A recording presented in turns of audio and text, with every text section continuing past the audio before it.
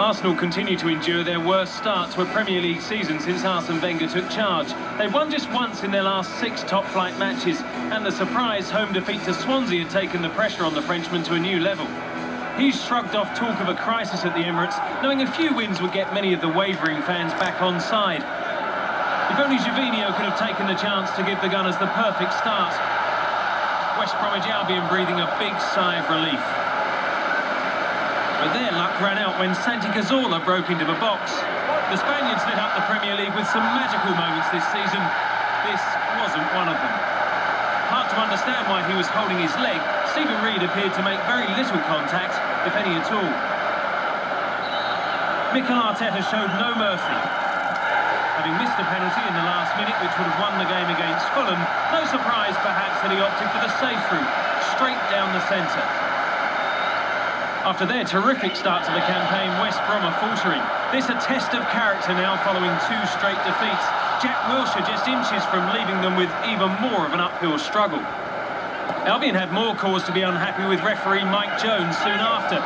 While they wanted a penalty for Per Mertesacker's handball, the official gave Arsenal a free kick. It was hard to see why. At the other end, another opportunity for Gervinho. Down sharply to make sure the Baggies were still in contention when they went to the dressing room to hear how Steve Clarke planned to turn things around. Arsenal wouldn't feel safe until they had a 2-goal cushion, and Myhill's miss kick had the Gunners on the attack after the break.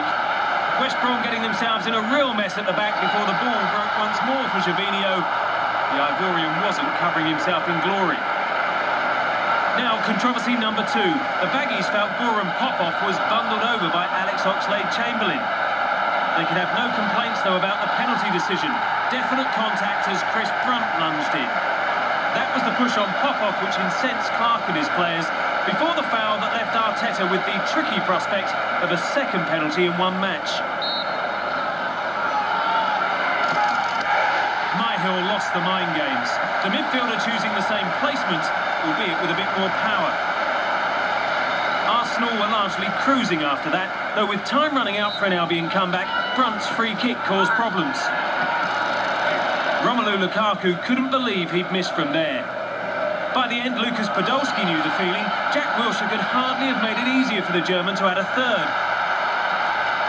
Somehow he managed to blow his big moments. Not that Wenger minded too much, with victory already in the bag.